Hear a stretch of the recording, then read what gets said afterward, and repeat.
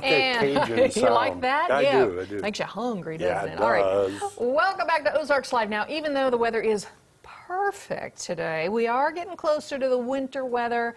Means it's time to break out the crock pot again. And even if we're foregoing the big celebrations, you still need good holiday appetizers. Yeah. I mean, even if it's just one or two people, I'm all about the holiday food. Appetizer, appetite, it works. It works every Yeah. single time. All right, I've got a fun and a super easy recipe for you guys today. You know those crockpot meatballs? You've made those on the show before. Yeah, those are great. Oh, they are always a crowd pleaser. Now, this is a different take on that when using kielbasa sausage, okay?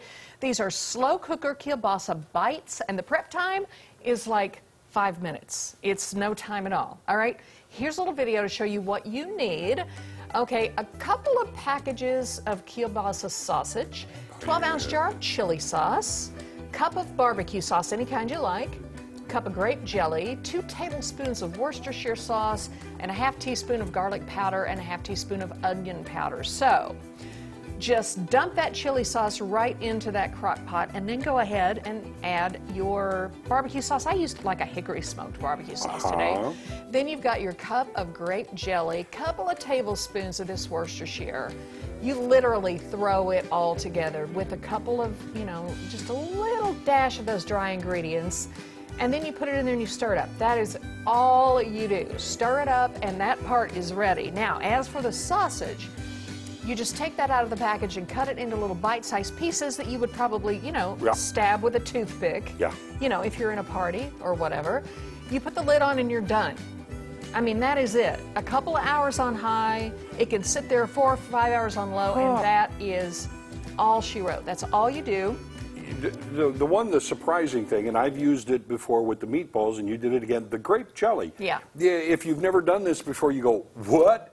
Trust us, grape jelly. Yeah, it's really good, and I think it's going to be good with the sausage. Now, here's something I like to do with kielbasa sausage, and you've had this at my house before. Yes, I have. You just take that ring out and throw it on the grill and grill it. Then you slice it into bites and just eat it like that, and it's fabulous. You don't have to pre-cut it. Just boom, right, throw it just on, put the whole thing on yes. and blister it really good. Makes it even better. I think that would be good here. If you did that first, then you put it in here. But, there's only so much time. Yeah. So it would be good. I literally started this little party around 12:30 maybe today. Now, I hope these aren't too hot, Tom. Make sure you don't burn yourself. But I'm just going to get a small plateful so you can see. It's just a small, dainty plateful Well, it for is a small plate. Well, it's a small plate, but and here's the thing about these. It's full of protein here, very savory. So it's going to keep your guests nice and full. So if you're looking for something to serve to your guests around holiday time, you know what? This is a crowd pleaser, and it can sit in that crock pot and stay warm all night.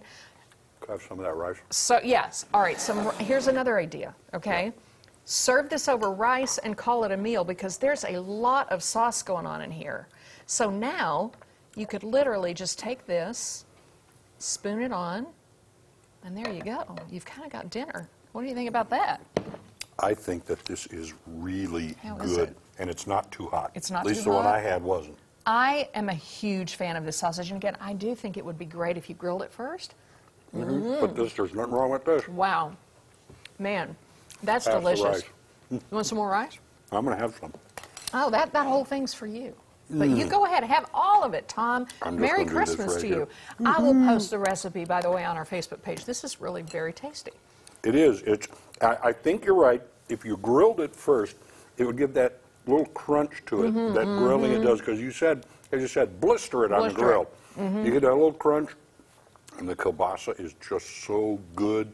This is a terrific recipe. You're not eating off this plate. No, I'm eating off of this one here. But look at all the juice here. I mean, this is dinner. You're good to go. Anyway, all right, I think it's a hit. It is, absolutely. Very good.